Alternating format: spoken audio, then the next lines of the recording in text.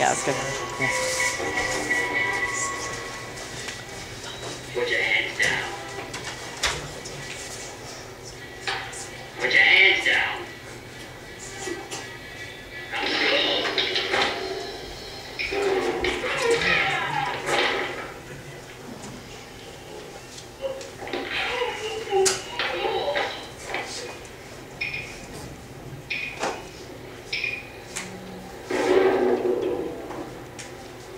Action filmmaker. He was widely considered by commentators, critics, media, and other martial artists to be one of the most influential martial artists of all time. And he trained in Wing Chun, and later combined that with his other personal martial arts philosophy. And he was credited with also helping the way Asians were presented in American films. And also at his prime, he fought Chuck Norris and won in the movie Return of the Dragon.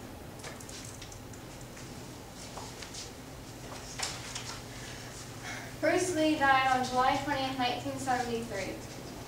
On the day of his death, he was at a fellow actress's apartment, Betty Ting Pei, along with producer Raymond Chow. Earlier, Chow had left for a business meeting, leaving him alone with Ting. He complained of a headache, and she gave him a painkiller that's a combination of muscle relaxant and aspirin. He then went to go lay down and take a nap, and later on, they could not wake him up. They called for a doctor who tried for 10 minutes to wake him, and he was then sent to the hospital in an ambulance. He died en route to the hospital at the age of 32. His cause of death was cerebral edema, which is swelling of the brain. His brain had swelled 18% at the time of his death. Earlier in the year, on May 10th, he had problems with the same thing, where he was suffering from seizures and headaches on a film set and collapsed. Even after his death, he is still remembered. Alright, I'm here to talk to you about unknown facts about Bruce Lee. Alright, so he grew up in British-owned Hong Kong, and a lot of people were trying to escape from communist-owned China. And there was overcrowding in Hong Kong, and because of that, there was homelessness and poverty. And that just leads to crime, so he was in a gang called the Tigers of Junction Street. And his gang wasn't very good, and they got beat up a lot. So he went to learn karate. He learned from the legendary IP Man, and after learning this, he went and was a ruthless street fighter. And he attacked a triad member's son, and after that, well, we don't attack the triad's son. So he moved to the US and started teaching people his form of Kung Fu.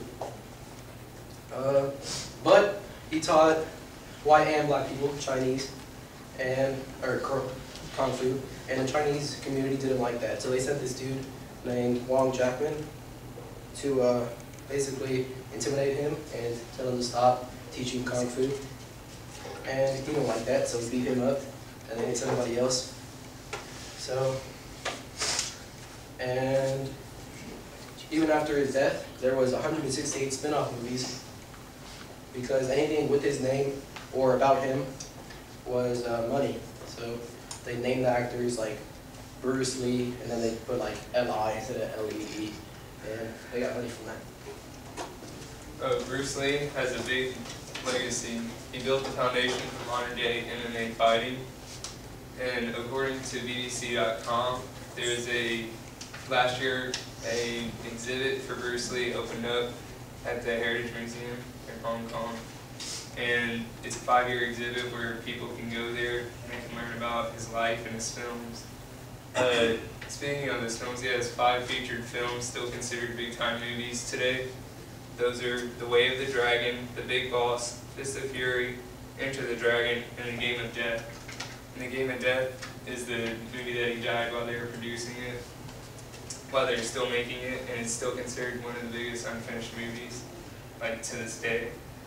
And then, if any of y'all are interested, there's a pair of Bruce Lee nunchucks for sale for like $5,000.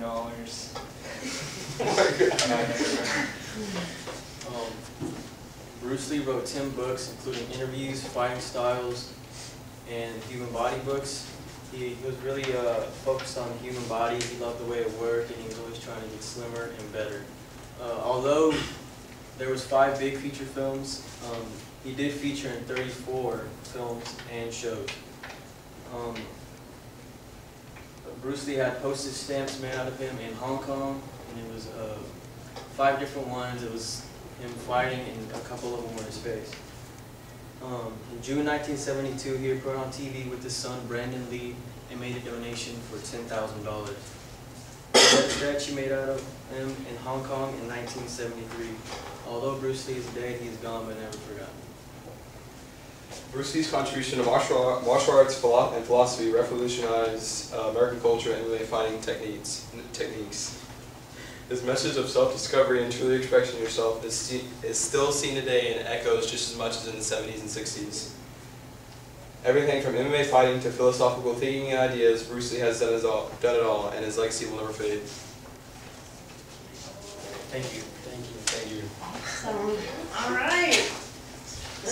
God, he died so young.